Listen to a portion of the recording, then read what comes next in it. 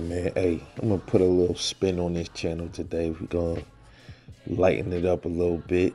All the crazy shit going on. So let's have a little bit of fun with this video here.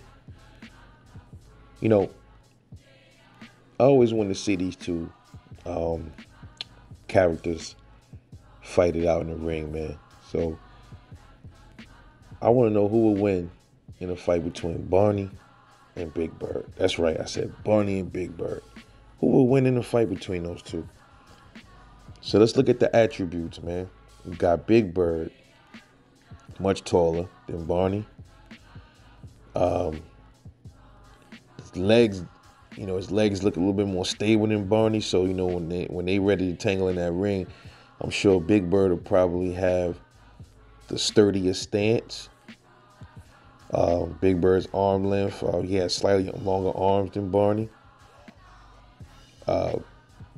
Slower than Barney for him to be so thin, but he's definitely slower. Then we got Barney, much more greater footwork, much better footwork than Big Bird. Seems like he's more stockier, got more of a build to him, shorter. Arms are longer, just slightly. It looks like arms are shorter. I'm sorry, his arms are absolutely shorter than Big Bird's.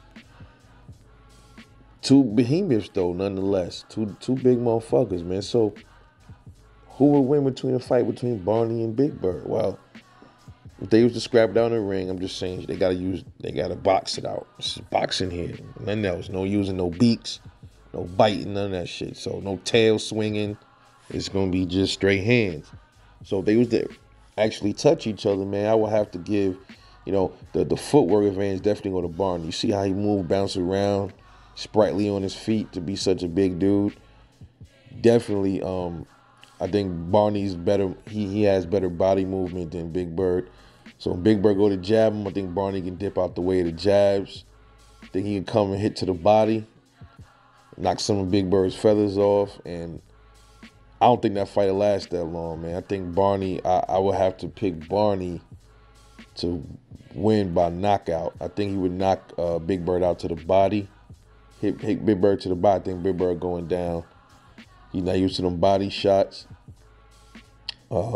Big Bird probably get about 1 or 2 good hits on Barney, but Barney, like I said, he got that spring in his step.